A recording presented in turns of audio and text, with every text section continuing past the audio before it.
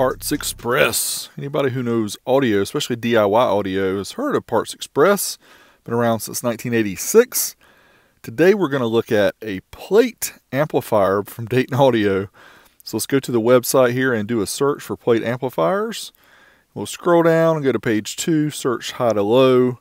We're going to pick out this SPA1000, which is a 1000 watt subwoofer amplifier, Class AB, from Dayton Audio, sold exclusively at Parts Express. This is not a sponsored video by any means. I purchased this amp myself to give it a test and possibly use it in a future project. So let's open up the box here and see it's nicely packed. The subwoofer amp is inside of a foam enclosure, very nicely packed up for safety. And it's also enclosed kind of in a plastic container you can see here. Let's take a closer look at the controls on the amp. You can see on the left side we have the gain control on the far left, and we have the low pass filter from 30 to 200 hertz. We have a power LED. We have a phase switch from normal to reverse. So it's not a variable phase, but it does give you two different options. 0 or 180 is what they call that. In the center we have the parametric EQ, and it has 3 different dials for frequency, bandwidth, and level. Please notice if you set the level all the way down, then it's minus 14, so you might want to set that to 0. Also RCA inputs for left and right, and LFE for a low frequency effect. Here is the description of the parametric equalizer and how it works. You probably want to understand this about understanding the Q for the bandwidth and also the level, and setting the frequency on whatever frequency you'd like. This is very useful. A lot of times we say bass EQs, aren't any good, but ones like this that have a lot of control are nice, and we do appreciate this kind of control. At the bottom of the amp, you'll see a fuse, you'll see the AC power input, and the power switch. If you flip the switch to on, it's an auto sensing. It'll turn on when it needs to, which is what we kind of recommend, and you'll see why here in a few minutes. As I mentioned earlier, the back of the amp is kind of covered up in a plastic enclosure. It also has the 12 gauge speaker leads coming out of the back, so you can connect those up to your speaker. And it also has a very beefy 8-foot power cord for 110, 120 volt AC for connecting it to the wall. Now the amp is rated 497 watts at 8 ohms or 950 watts into 4 ohms based on 1/3 duty cycle, whatever the heck that means. Now next up, we're going to get it connected up to the amplifier dyno and try the RMS power output measurements. We've already seen what Dayton says the amp will do, 497 at 8 ohms, 950 at 4 ohms, but we're going to try it out on our amp dyno, find out how it works. Now let's turn the amp on. You can see the green LED light there. First up, we're going to try the 8 ohm measurement. And the first test, as always, is a certified test, which takes us up to 1% total harmonic distortion. You can see 637 watts, so it easily beat the 497 that it's rated, up to 1% THD. Next test is up to clipping, 682 watts. And again, you can just ignore the voltage on the side because there is a voltage adapter used for this whenever we test home amps.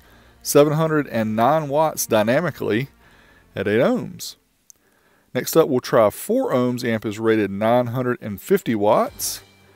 And the certified test, up to 1% THD. Yeah, we don't quite get there. 877 up to 1% distortion. Now the uncertified test takes us up to the clipping point, and we did get that rating and more, 1,114 watts. So that's a pretty good number up to clipping.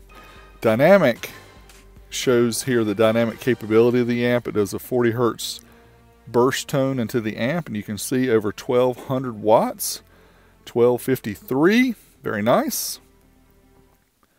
So overall, here are the measurements we got: 637 at 8 ohms, 877 at 4 ohms up to 1% THD. You can see the other numbers as well if you'd like to pause it. Next up, we're going to take the amp, take the plastic panel off the back so you guys can see how this amp is built. This is a Class AB amp, so it's going to have a large transformer. Let's lift the back up. You can see there are 3 separate boards here. We'll get to that in just a second. The massive transformer here at the back, that's what accounts for most of the weight of this unit. So you can see the power supply on the far left side. That includes its own board as well as a transformer. The middle board is the output for the speakers. It's got all the amplification circuit, and the first on the right is the input board for the RCAs. It also has parametric EQ, the crossover, all that built in to that board. So it's kind of cool that it has 3 different boards, so if there's any problems you can probably just swap it out and swap the one that's bad out. So I've not seen a lot of the home plate amplifiers like this, but this could be how a lot of them are made, especially the Class AB ones that need the huge transformer like this. The Class D amps you'll see will have a smaller transformer because they use higher frequency for the switching, and just how the architecture works for Class AB versus Class D is different. Now I did notice the amp has a horrible turn on and turn off thump. Let's check that out. That was a turn on thump, which is pretty brutal to the speaker, but it also has a turn off thump, which you can see here. Alright, next up we're going to do some demos with some bass music, and we'll also measure wattage on some of these tests, so check it out. Here we go.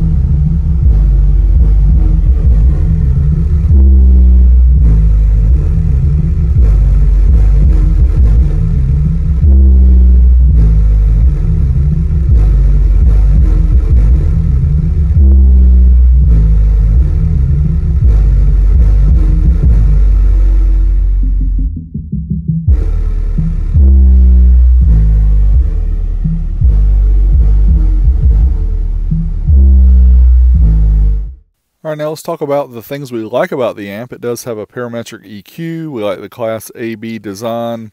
Has an LFE input, which bypasses the crossover circuit. It has good dynamic power, as noticed in the 4 ohm test. And the amp is 120 or 240 volt capable, so you can use it in different parts of the world. Now, what could be better? The power output at 4 ohms could reach that 950 that it was rated.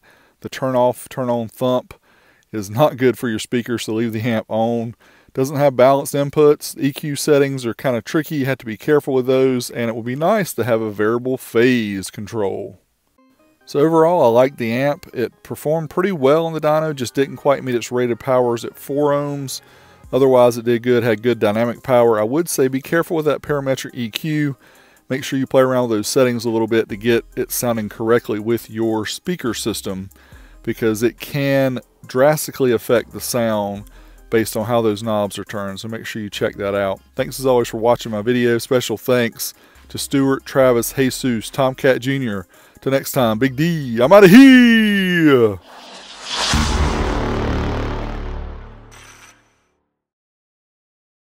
Alright, I figured you guys were going to ask for some lower ohm testing of the amp. It's only rated down to 4 ohms, but we did try 2.67 dynamic, and the amp actually went into protect on and off, so I would not recommend using this amp under 4 ohms.